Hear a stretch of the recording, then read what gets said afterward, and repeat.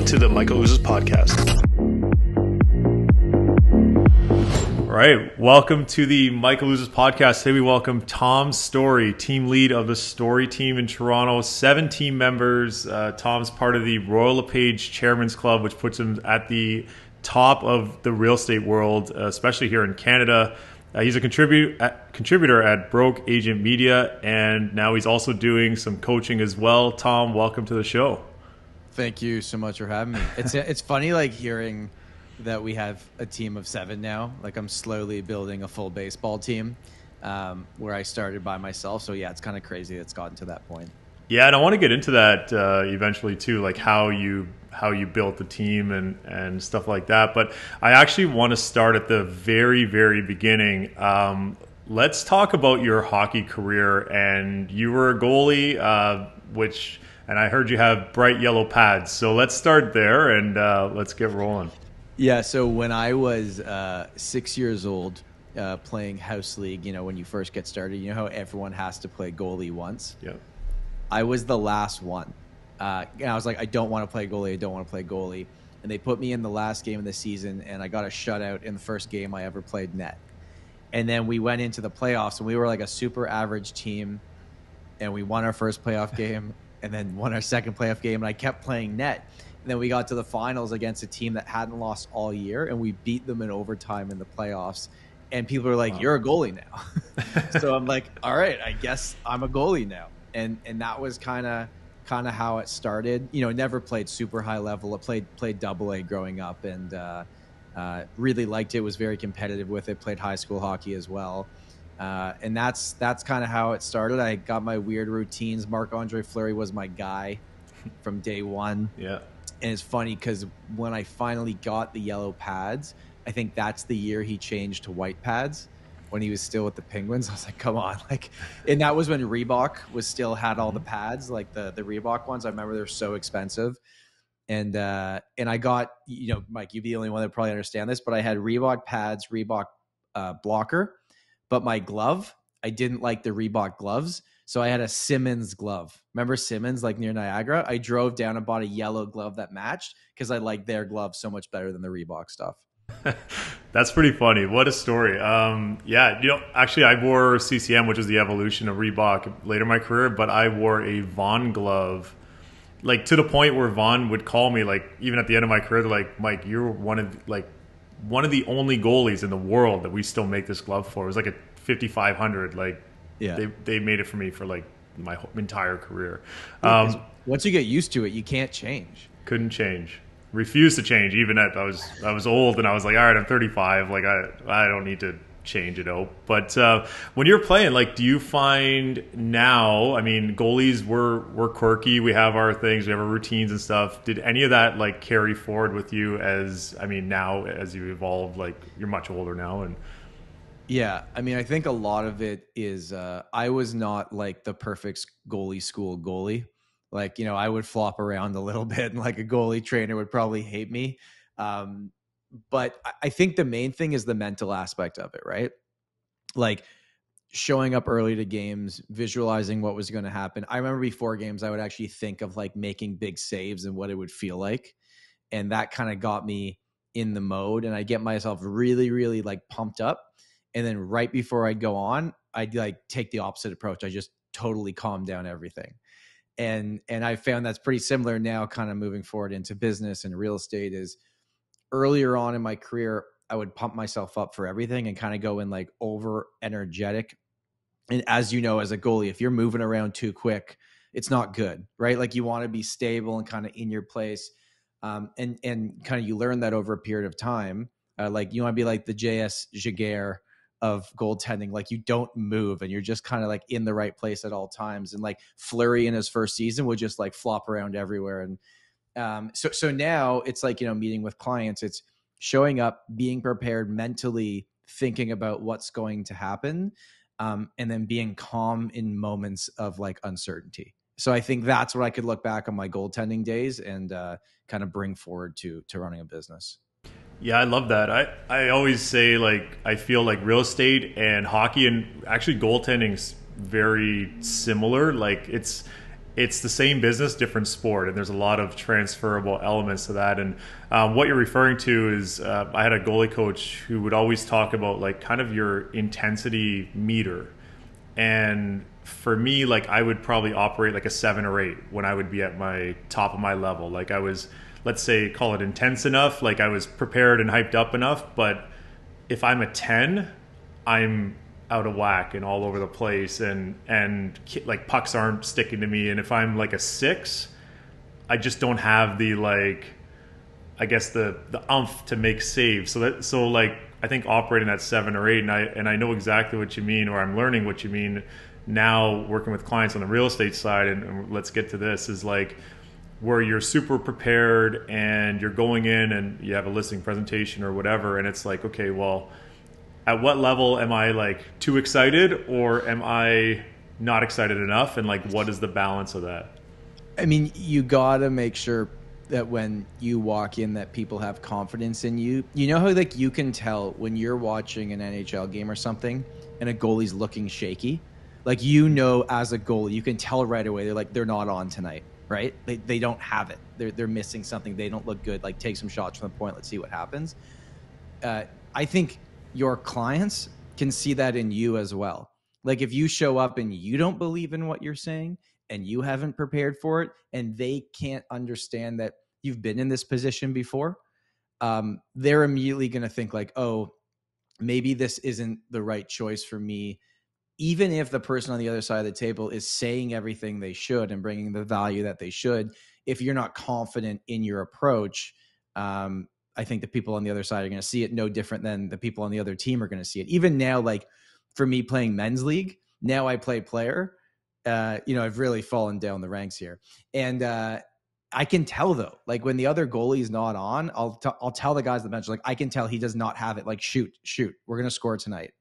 And you can tell in body language and just the confidence and what happens after a goal goes in. Like, are they losing their minds? Are they not feeling it? So bringing that forward to real estate, I think it's the same thing. I think the people on the other side of the table, they can see right through you if you're not confident in what you're saying and what you're doing, or that you haven't been there before.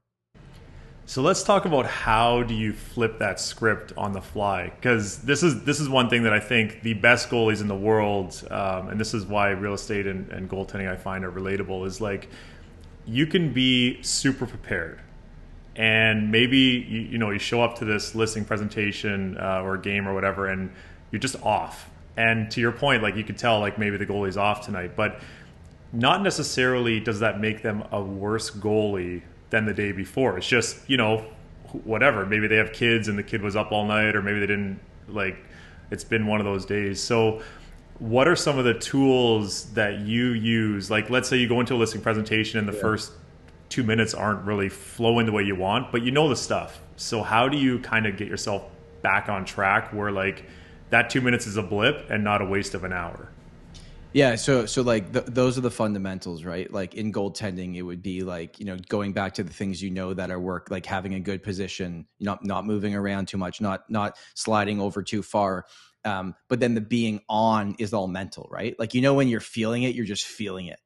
And it's no different meeting with a client, doing a talk or something. Like when you're on, you just feel really good and everything's working. But I have the days all the time in business where it's just like you can tell right away, like something gets you off your game. So I think the answer would be the same. It's going back to like however the direction goes in the conversation with the client, or you get scored on twice right away in the first period. Like, how do you bounce back from that and then win the game 3-2? It's going back to the basics and the fundamentals and getting out of your own head. So basically, if it's in a presentation with a new buyer or seller, and they just start peppering me with questions right away, I don't mind that. I'm happy to answer all those questions, but I try my best as the professional in that conversation to take control of the situation. And taking control of the situation would be like, leading them through, making sure I present everything in a way that they understand it. Because if they throw you off your game initially, and what it typically is for real estate agents, right, is like, Mike, you sit down with someone new and you sit down at the table and the first thing they go is like, what do you charge? And you're like, whoa. Like, I haven't even told you anything about what we do. So if you hadn't done it that many times, you'd be like, well, and you get into it right away. And then it just goes down a path of like, the only thing they care about is what do you charge? Where my response to that would be going back to the basics and be like, you know what, that's actually a really good question. We're going to cover that today. We actually have 3 different options of what we charge depending on what you're looking for. So immediately you kind of take back control of that. So then going back to goaltending, it's like, you let in 2 goals right away. You can let that get in your mind, or you can go back to the basics and the fundamentals and continue just like playing really well because you're focused on, getting it to the finish line. Yeah, I love that. And a lot of that comes with the preparation of knowing your stuff so that you're prepared. Because you're right. Like if someone's going to ask you that right away, you're not deflecting the question. You're just rewording it in a way that we're going to get to that, and we're going to talk all the way through that in a way that makes sense. But it's kind of in a controlled manner where you can, go through all the other stuff too that are also important, not just what's the cost. I love that. How did you get to the point where you put all these tools together so that you are prepared? Like you're 10 years in now, and actually, you know what? Let's go to the start. Like, when did you start in real estate? I want to revisit this question as we get a little later in the convo. Yeah, February 2014, I officially got my license. Wow. So coming up on 10 years. I was 22 years old. I worked at a little tiny brokerage. I had no idea what I was doing. None of my friends could afford to buy real estate. And I basically survived on doing leases downtown at a crappy split, was making no money. My first 6 months in real estate, I made $10,000. And, I was living with my parents, so it was fine. But I remember like thinking like, oh, this isn't going to work.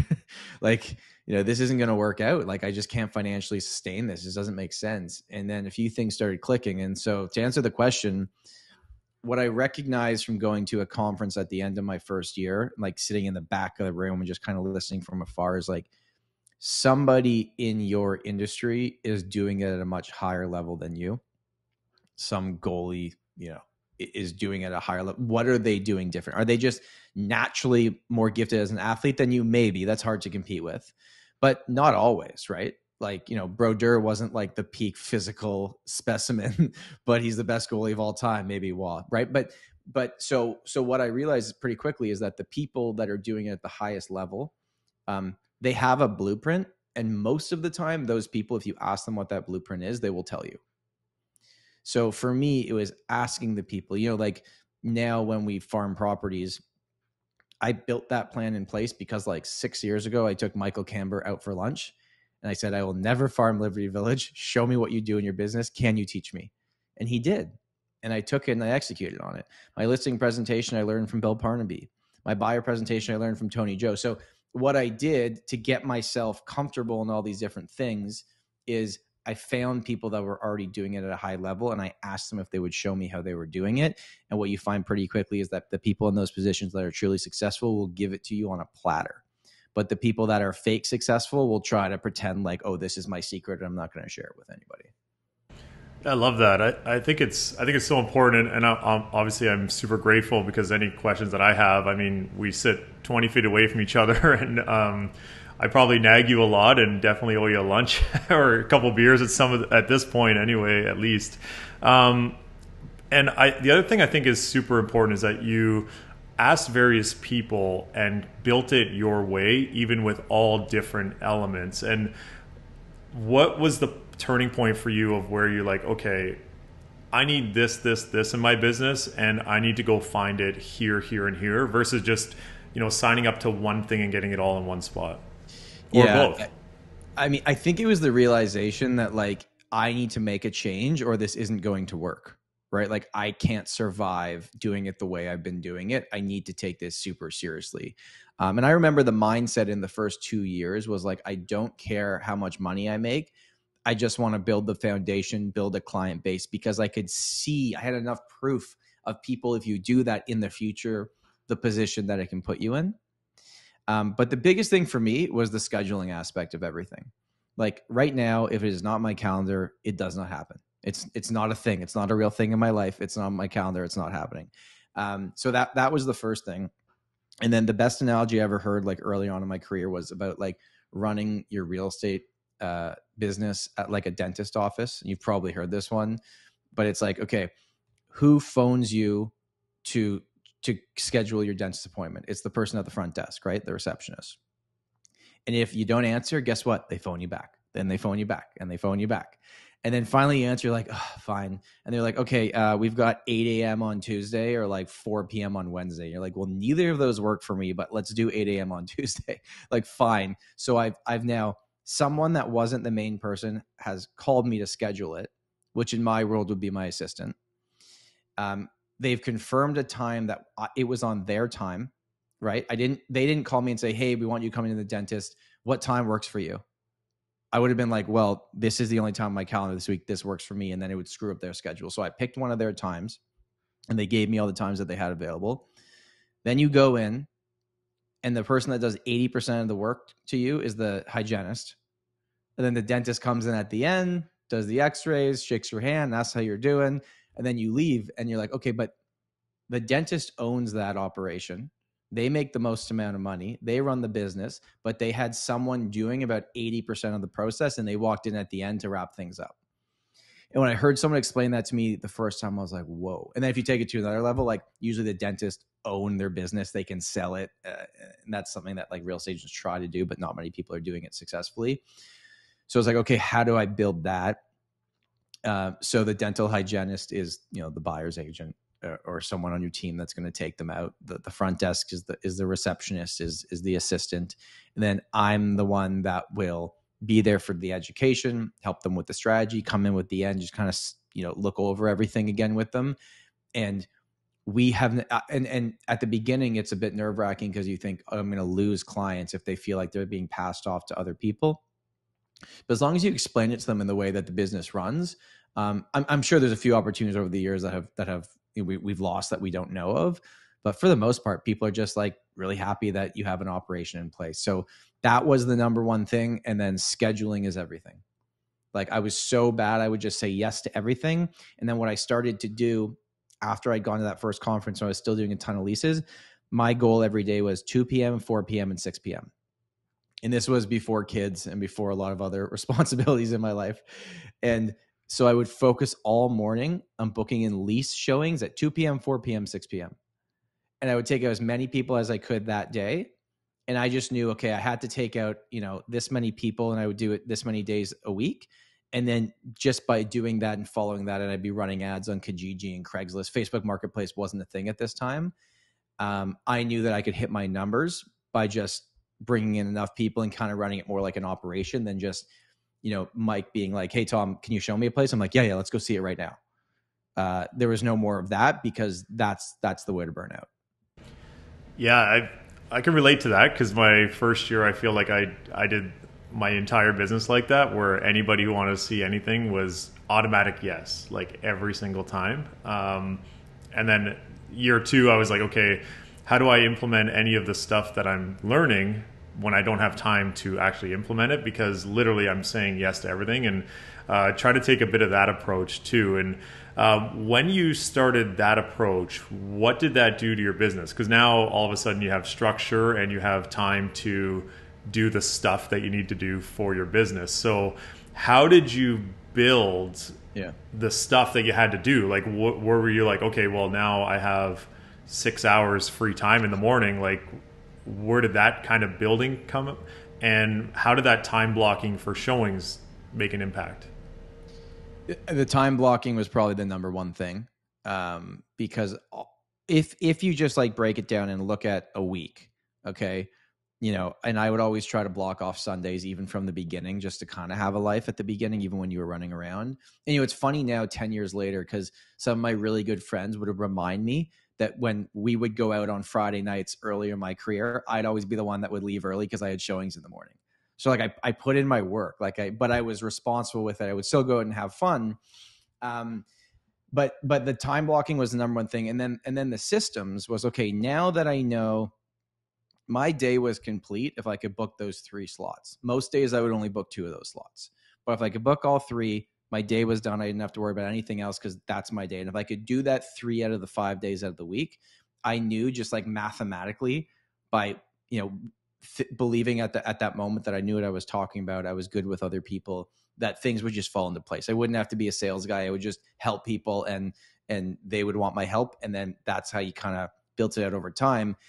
And then really for the systems, that's where the coaching came in. That's where like early on I was introduced to RRI and kind of saw someone, I think it was Keith Roy initially, that showed me like, here's 12 months of the year. Here's something you can do every single month that will remind your clients that you exist, you are alive, you sell real estate, and it is valuable to them. So I started just like kind of implementing those things slowly as we were building this up. Then got to a point that like I was very stressed out, because when you're doing it all on your own, on the building the business side, but then building the systems on the back end side, I was like, it was a lot. That's the first step when I convinced Cam to come to Toronto and join me and help me. So that was kind of how the team grew, was out of necessity, that like I couldn't do this on my own any longer. So interestingly, you hired Cam, or I guess you had Cam come in and join you versus going, I guess the natural progression, I guess, would be like an assistant or an admin or something. What was it like bringing on Cam, who's also an agent? He does buys and sells, and what was that like bringing him on? It was great. So he came from commercial real estate. So he had 3 years at CBRE. So he already knew how to deal with clients and whatnot. But obviously residential was different, and he didn't have as much of a database in Toronto as I did, because he didn't grow up here. And there was a lot of learning moments in that first year. And at the beginning, it was probably just like 2 people working beside each other, but there was no actual like synergy or plan in place. And we were just like hustling. We were just like trying to grow the thing. And what's funny is Morgan actually joined even before we brought on the first assistant. So I did things totally backwards. Like I didn't do it the right way, or at least the way that they tell you you're supposed to do it, right?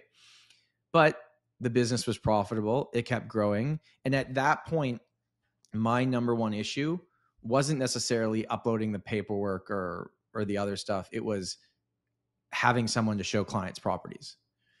So he kind of filled those slots. But then as I realized when we brought on the first assistant and all of that, like literally I was given probably 50% of my time back trading for money. And that's when things really kind of clicked. And I was like, okay, now I got something I can do here, and let's continue to build on this.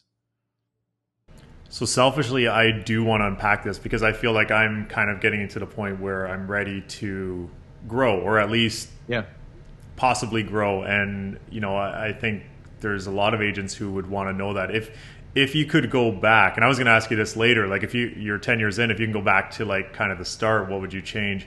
Would you change the way you built it now, looking back at what you know now, or would you have done it the same? Or was it one of those like, you know what, it just kind of worked and here you are? But if you were to tell yourself 10 years ago, start where you're at, build where you're at with the leases, and start time blocking, get your calendar ready, and then now what's step 2, let's say, or 10 at that point? But yeah, I wouldn't have done it the same way.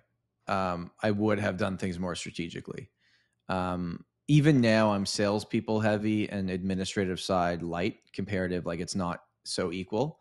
I think I probably actually would have built up more of the back end system, where I would have brought on the assistant first that, basically does everything that's not meeting with a buyer, a seller, or someone looking to lease.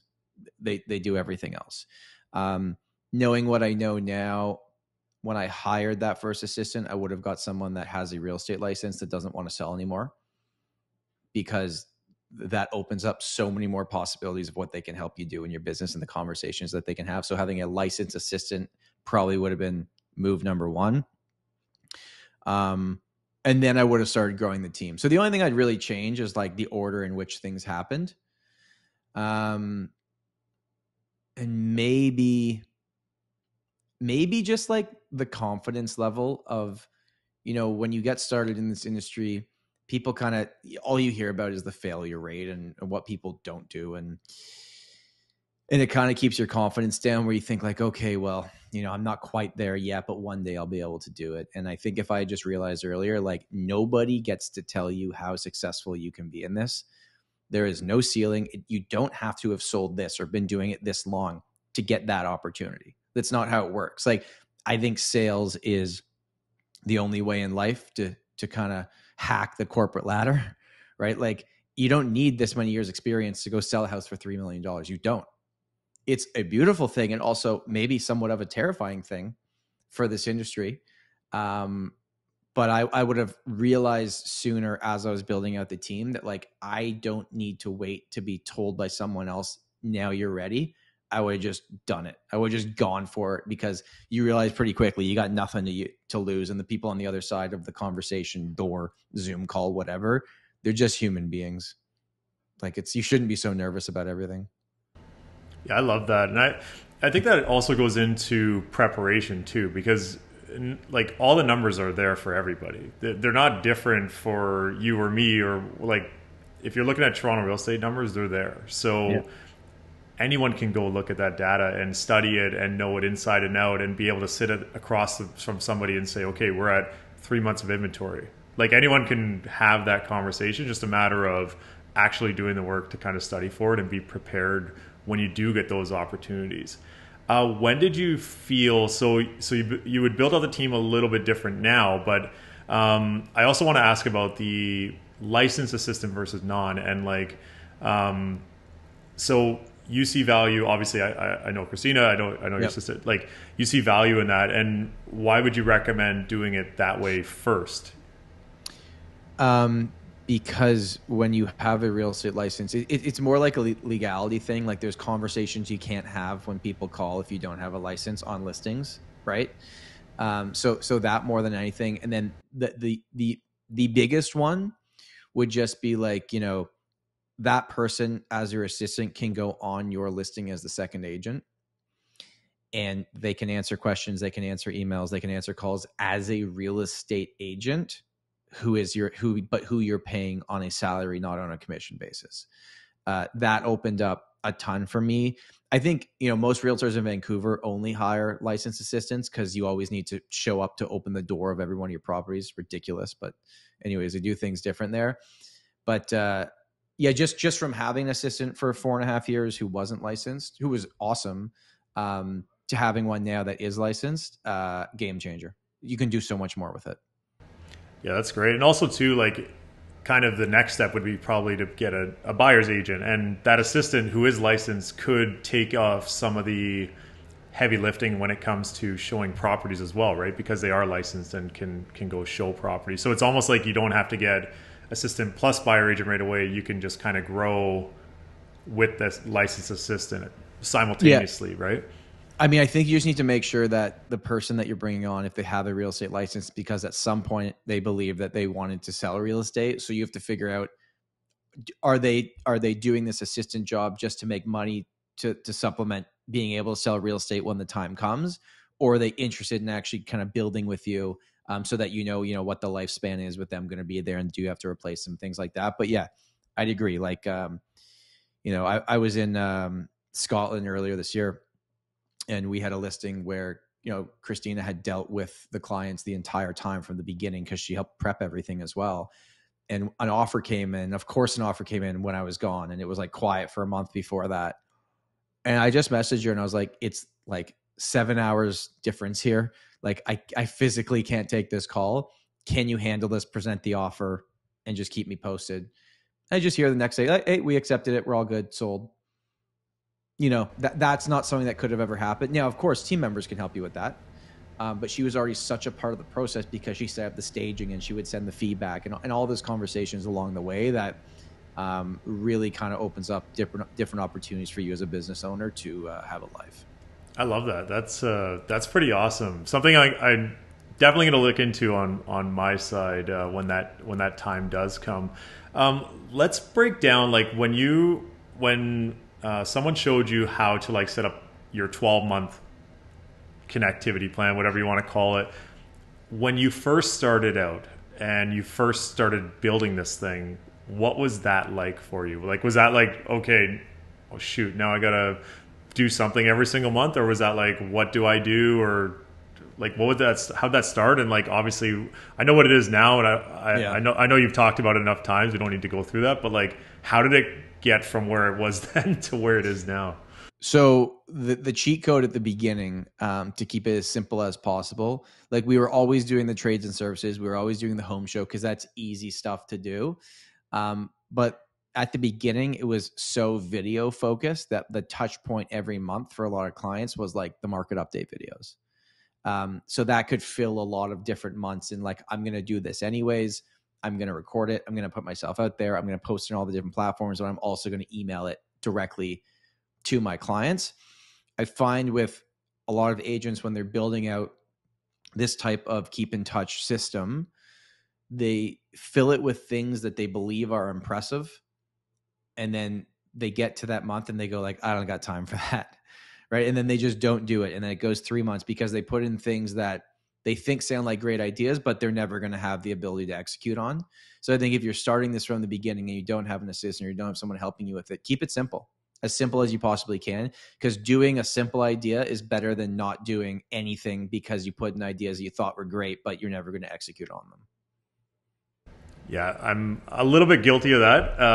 It's hard. It's hard if you want to execute it every single month and do it consistently. I mean, consistency, I think, is something that, you know, looking from afar is something that you do better than most. And I find, or anyone really, I find like, how did you get to the point where you can just do things consistently week after week, year after year, like 10 years in?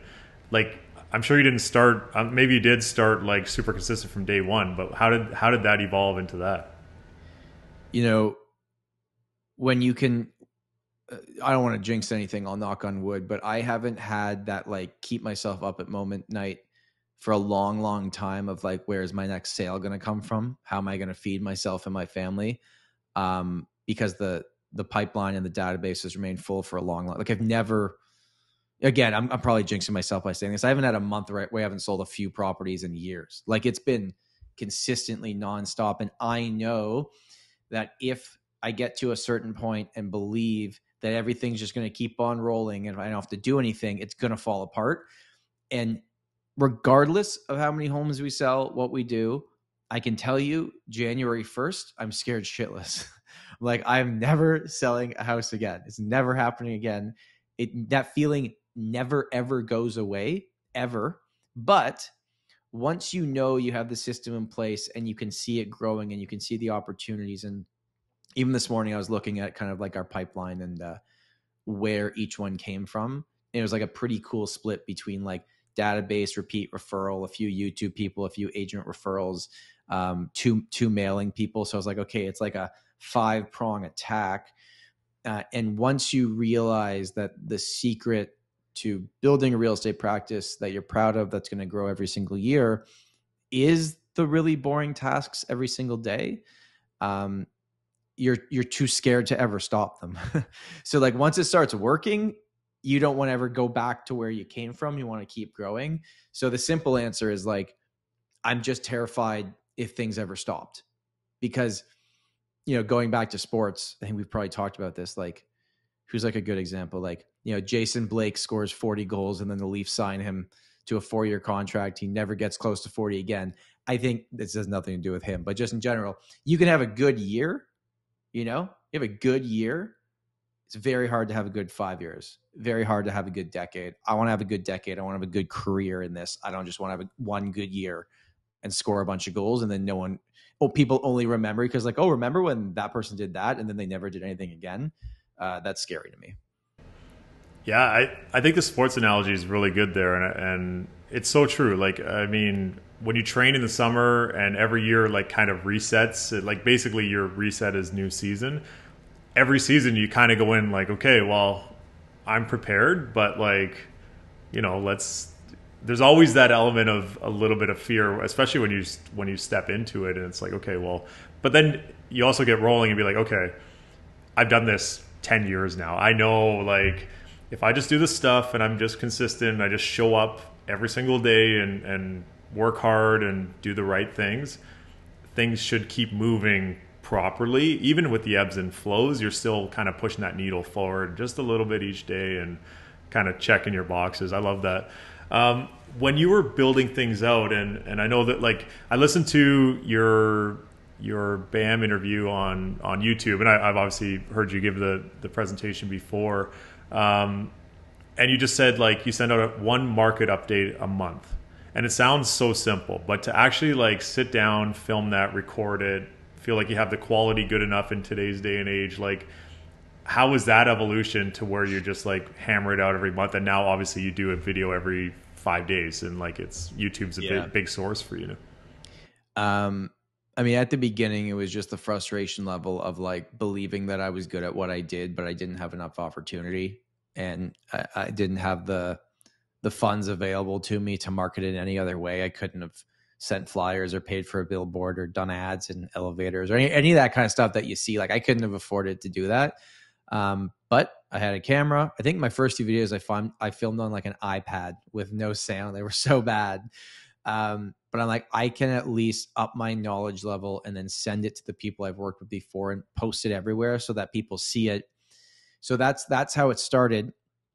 And that was one of the things that was in my calendar, right? It was like every month I know I do that. And it used to be, it's slightly changed now that like the third day of the next month, that's when the stats came out from the last month.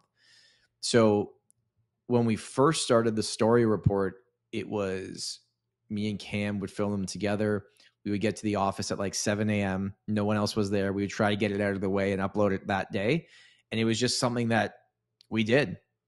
And then that was working really well for a long time in the industry recognition, but then with our clients. And then what happened during the pandemic, because that's kind of where a lot of the growth online for a lot of people started. You look like all the people that started on TikTok, whatever, that was like the push. We also found that on YouTube. It was kind of like a lucky stroke where started uploading more. And then I realized like, oh, it's not just my clients watching this, like random people are like showing up and commenting and liking stuff or telling me I suck, but at least they were showing up. And I was like, okay, I think there's something here, and just kept doing it, kept making videos on different things I thought was interesting, where I could show that I knew what I was talking about, that when the moment came, people could reach out to me when they're ready. So yeah, I mean, like the video aspect of everything is so funny. Like even I had an offer last night on one of our properties, and an agent called me that had shown it, and we had like a really nice conversation at the very end. She's like, oh, by the way, I love all your videos. And she's like, I feel like I'm talking to a celebrity. I'm like, well, you're not. But it's so funny because like you don't know these people are watching, and she ended up being in the industry. But a lot of the people that watch are not in the industry, and they reach out and they want to work with you, and it's a game changer. Yeah, I love it. I do think, and I know we've had this conversation before, but the bit of the secret sauce with YouTube is that it is hard. It's hard to do consistently. Like there's something about it where if you want to post an Instagram reel, you literally just open up your phone, like within the app, you hit the record button and you're like done, 20-second reel. It's on the like, but there's something about sitting in front of a camera for 3 to 5 minutes or whatever it is, and like actually going through stuff. And you've also done even longer videos too, like, and then you have to edit them. Like it's not instantaneous. So to be able to pump them out every 5 days and do them consistently, I think is huge. The other thing that I think is a really big thing for YouTube, because like I'm trying to continue with it, but have not got any business from it as of yet. And maybe one day it'll come, but I do find it allows me to get credibility when I'm going on these listing and buyer appointments. So at least, when I leave there, it's like, hey, thanks for the meeting today. By the way, you can check out my YouTube stuff if you're curious about like, what does it actually cost to buy a $650,000 condo? This is the video for it. Yep. And those clients have come back to be like, hey, Mike, I watched the video, we'd like to move forward with you. So even though it wasn't like it's not like I met them through YouTube, but it has given me, I don't know, hopefully whatever, an edge. No one, agreed. Like, whatever it is, also it's just education. I feel like I'd rather do the research so that I can also break down those numbers off the fly, because I've done the video and I've had to like prep to do it and stuff like that. I think that's another thing too, is the preparation for it.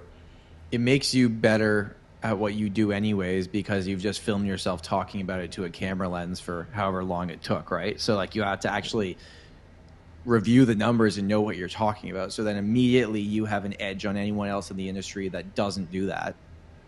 And then, yeah, same thing. Like, we have that really long kind of buyer video. It's 45 minutes. And now what we'll do with new buyers, if they're buying a condo, because that's a condo focused one, I'll be like, hey, I know this is long, but like, we're going to go through everything on today's call. But afterwards, I want you to sit down and watch this, because this will answer any question you will ever have. I literally spent so much time on this, and it's an evergreen video. So it saves you time. They're now watching you for however long the video is, and it's reestablishing that you are the authority on this topic.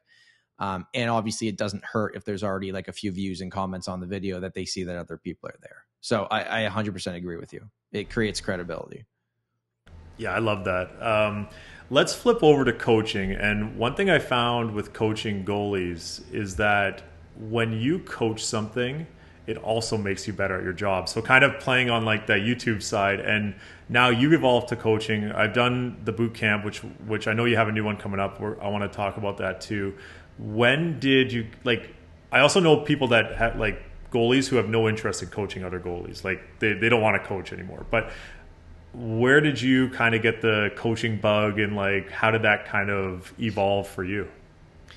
I'd say the bug came from recognizing when I was 25 years old, I got a public speaking engagement in front of 800 people. It was the first time I've ever spoke publicly, and I was so scared.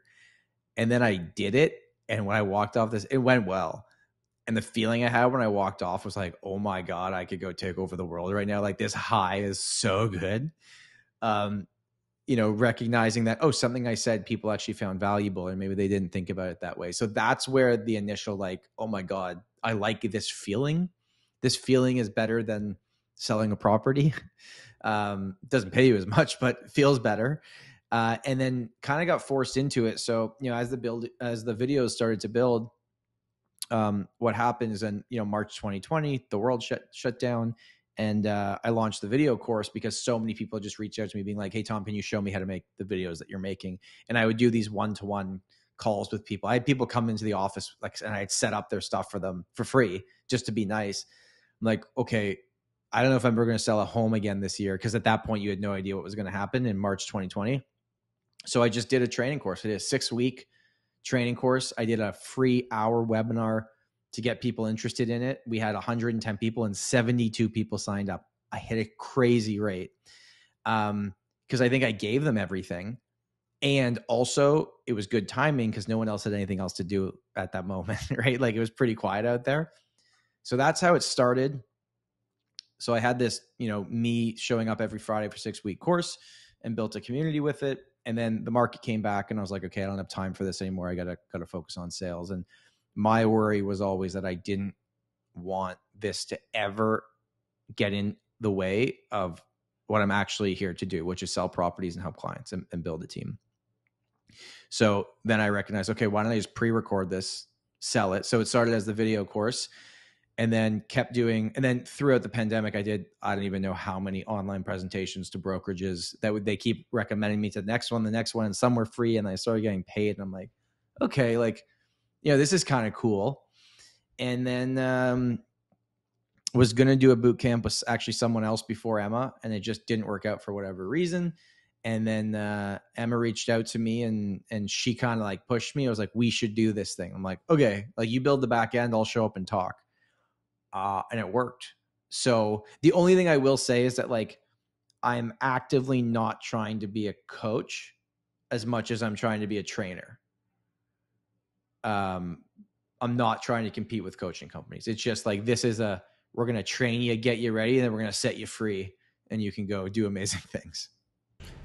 Yeah, that makes sense though. I mean, it's still kind of in the similar realm, but it's more in a bite-sized piece. So you're not doing it continuously. It's how long was the boot camp? 8 weeks? 8 weeks for the boot camp. 8 weeks. I did the boot camp, and for me, I found what it did for me was that two things. One, the listing buying presentations, piecing those together. Now, all of a sudden this was coming into year 3, and everyone always told me okay, if you do the right stuff, year 3 is when things should start to click. And But coming into year 3, I feel like I was still missing some elements of like, okay, if I'm sitting down at the table with somebody and I get the opportunity to get to the table, because like ultimately that's the goal, is to like, how do you get in front of people to actually, you know, have a chance to work with them, right? And for me, it was like, okay, well, what the boot camp taught me was, this is how you like build a presentation. This is how you build a book. This is how you can either go in person or do it online or whatever. And so that was a really integral piece to my year this year, was having all that material done, because I was able to build it out in like November, December, which was relatively slower last year. The other piece, which I kind of want to tie this into where you said of blocking times for showings, and that was one thing this year that I thought I had to start implementing, because I just didn't have the time to do the stuff you guys were teaching, was they gave me things to do in those 6 hours leading up to those showing times, which also evolved. So, I mean, I'm a big believer in the boot camp. I mean, it really, I found, was perfect timing for me, because I was like new enough to be hungry enough to like implement all those things, but also kind of, let's say, you know, a couple years in, so I could already transact and already had those elements in place, and now it's just a matter of like meshing them together. When you guys decided to build it, like, and both your pieces are very different, which I find is cool. Like Emma's, you know, online and Facebook and all that stuff. You're very like, you have kind of that mix of like traditional and also, you know, you have all the new techniques, but you have both. What was that like, trying to build it together? Like, okay, you do all this stuff and I'll do like this stuff. And Yeah, I mean, because this was one of the first times ever that I've launched something with somebody else. Everything else in my business, I've kind of been the end decision maker, and it came back to me. And what I realized that I really liked from the very beginning with the boot camp and working with Emma was that we would talk about something, and then literally in like 4 hours, she'd send me a proof of the thing that we were going to do, and the back end was built. I'm like, whoa, okay, I like this. Like, this is great. So this is someone, you're like, I had, because I'd already done courses and done a lot of trainings, I had maybe like the name recognition. I could get people to show up, but I needed someone to help me build the back end. And we're still learning. And as we continue to do it, because we're going on to, you know, phase 3 of the boot camp. And the first 2 were super successful. But it's the same thing, honestly. Like, we talk about January 1st, waking up. It's like going into this third one, I'm like, man, the last one was so good. Like, I hope people show up again. Or like, have we already leveraged all the goodwill we had with people that were willing to show up? Like, you know, how are we going to work? And, you know, we're doing a free webinar on it tomorrow. I think we have like 60 people signed up for it, for the free webinar. But I'm still like, man, I hope anyone finds this valuable. And even though we've done it before and we have the proof and we have the reviews, it's a little bit terrifying. But the goal with all of this was the boot camp revenue, the speaking engagement revenue, the video course sales revenue. That was all going to feed my lifestyle. That was going to pay my mortgage. That was going to buy groceries, you know, all that kind of stuff. And then the business sales revenue, the sales coming in through the team, that was going to go into the corporation, in which I would buy properties or invest into the market. So that's kind of how I've separated these two as completely different things. I love that. I think it's great to have different sources of income, different sources of, also, like, I'm sure it's just different than, you know, buying and selling real estate. It's, you know, you're interacting with different people that you maybe have never met before. I've met some great people at the boot camp too. Trey Folks, who's on the podcast, yeah. We met at the boot camp, and he's an ex-hockey guy. He played university, and some other people too. So no, that's great. Tom, one more question. I mean, you've been a realtor for a decade. Like, what do you, and I'm sure you've seen a lot of things evolve in a decade. I mean, 10 years ago, like iPads just came out. So sure. Like, where do you think we are going a decade from now? Or even in the, like, let's say let's go short, mid, and 10 years. So 2 years, 5 years, 10. Okay. So the answer to all of it is, if you're a real estate agent, you should be focusing on listings and thinking every moment of your day, how do I find the next listing? How do I help a seller ethically that needs to make something happen? And how can I be there when that opportunity comes, right? So listing agents last. It just is what it is. That is never going to change. You can have a great year working with buyers, but they're not as guaranteed. So the 2-year horizon on the industry is, I think it's going to be a challenging 2 years. I think the pie is going to get smaller. And I think the people that are really building right now, building out those systems, helping people, they're going to do. And if you can succeed in the next 2 years, you're probably going to be fine for a long time here. But there's more of us than there's ever been before. And the opportunity level of sales is going to be, we're still in a bit of an uncertain environment, right? And I've been looking at this as an investor standpoint of like the uncertainty of today's market is going to separate the pros from the amateurs on the investing side of things. I also think that is true in which the uncertainty of this market is going to separate the business owners from salespeople, or like, you know, the yes people from decision makers, right? Like, I think that's what it's going to look like. I think the 5-year horizon is building out a core staff that you're going to have on your team that is not just the salespeople. And then if we really want to go kind of crazy and what could be the future in 10 years, you know, there's a lot of lawsuits right now in the States about buyers commissions and if we should be offering buyers agents commissions, or if it's all going to go through, you know, one listing agent like it does in Europe. And I think you should not, that's going to happen. But I think that if you want to build a successful long-term business, you need, you know, someone in place in an assistant capacity, a marketing person, a listing director. You need all those pieces in place, because there is a chance in 10 years that the buyer's agents are not as integral in this process as they are right now. Not saying that's going to happen, but I think it's just something to keep an eye on. That's why you want to focus in on listings, and just recognize that, you know, if you're trying to build something your business is building every single year, that is great as long as you are profitable at the end of this. It is so easy, and I've been guilty of this as well, of falling into like the ego side of this. Well, I made this much money. It's like, great. How much did you spend?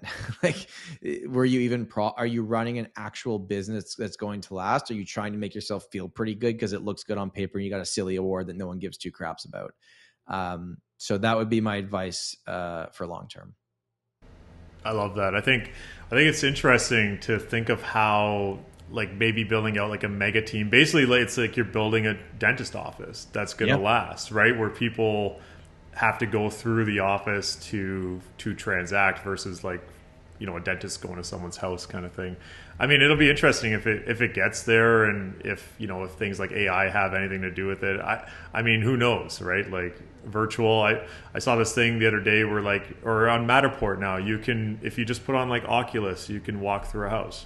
Which is crazy. Like, that's actually like pretty wild, right? With the new Apple Vision Pro, I'm sure that will change things in real estate. And yeah, so it'll be interesting to see if any of that stuff makes a difference. But I think what does hold true is people that are, you know, want to do a good job for their clients and are going to work hard and hustle and are consistent will probably always be successful in this business. They just have to adapt with the times, and like anything really, like we relate it back to goaltending. Like goaltending 20 years ago compared to now is very different. Even just the equipment is different. So It's like, and the rules are different. So it's all, it's full circle. Tom, thank you so much for coming on. I think this is a pretty cool interview. I think anyone who's listening is getting a ton of value. How can people reach you? What are all the links? And we'll link them down below too. Yeah, I mean, the YouTube channel is probably the best place. Just type in Tom Storey to YouTube and you'll find me. Storey spelled EY, like stories of a building. And then on Instagram, we're at the Storey Team. Those are probably the best two places.